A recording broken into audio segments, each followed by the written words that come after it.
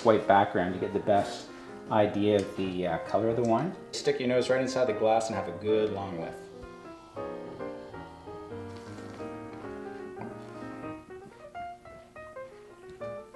Like that. Like mouthwash? Yep. You want to expose the wine to your entire palate to get an accurate idea of what it tastes like. Really? Okay, here we go. Here we go. Huh?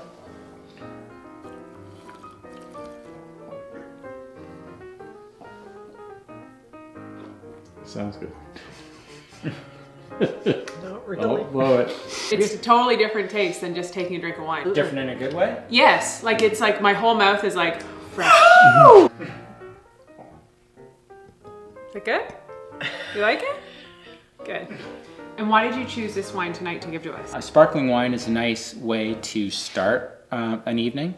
If you take a light-bodied, aromatic white wine that has firm acid structure, you chill it well and have it before dinner, it gets your digestive system going and gets you looking forward to eating. You're gonna get a different wine with each course. Wine Cellar was amazing. I could have asked Greg a million questions and he would have had all the answers, but now we're gonna go have our dinner. 5 courses, 5 wines. 5 courses, 5 wines. How do you like your wife's job now? It's great. Yeah.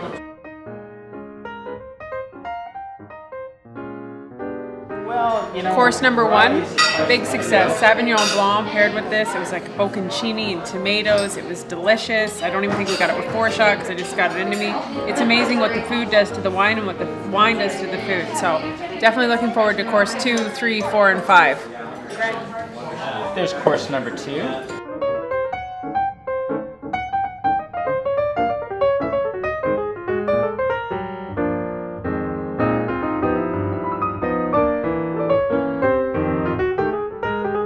And we have the Wismar Valley Riesling from Taz to go with that. Round 3. Round 3.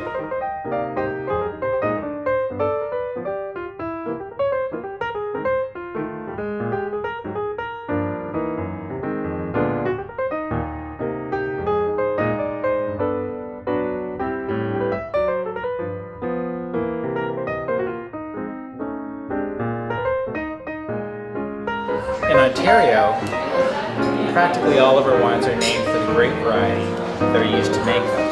So Beaujolais is a place that uses Gamay Noir grapes.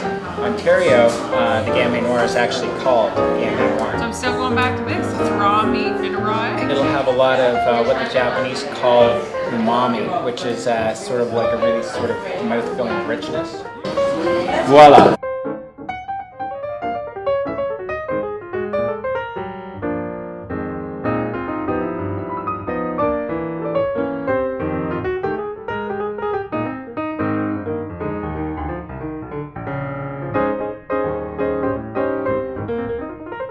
Pinot Noir tends to go really well with duck because it's kind of light to medium bodied in intensity and it's got a little bit of a pepperiness to it.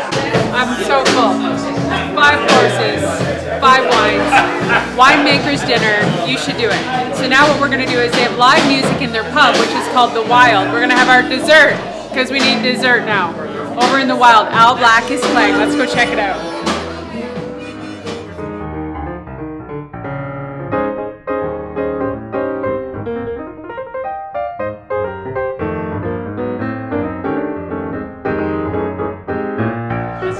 Apple brulee and a vol au vent shell.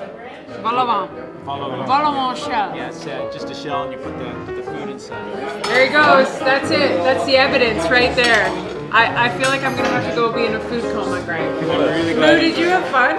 I'm not sure I enjoyed a meal ever in my life much more than that. See, that's why I brought my parents. I'll tell you the truth. It was amazing. 5 thumbs up for Elmhirst. For sure.